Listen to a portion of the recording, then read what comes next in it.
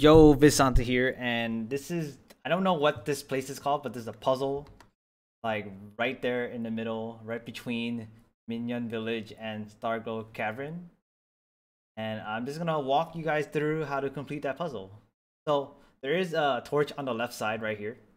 You can heat up from there, and then once you activate it, there's the monster here that's like guarding the area. Just defeat it super quick, so just get it out of the way.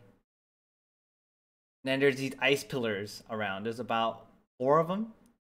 So I'll switch to your ice character. I have Chi-Chi. Skip through that. And the other pillar is actually on the other side. Gonna make our way right there, straight ahead. Checking to see if there's anything else. So activate that. Waiting for the cooldown. Skip ahead. Go. I have to start over because I was stuck underwater. Alright, so the other one is actually up there. Just climb that from where you were at. Climb up.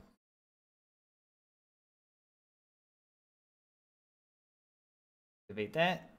Now we have to get across by going up. Right there, you see it up there. I tried to make my way and climb over, but unfortunately I fell down. And then I just climbed from the wall from over here. I was just stuck. So climb from the from the left wall over here.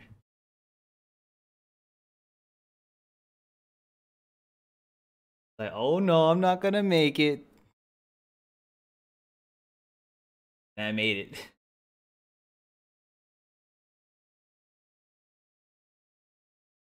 Activate that. That should automatically unlock that rock area. Just glide down. Activate the switch. And that will drain the water.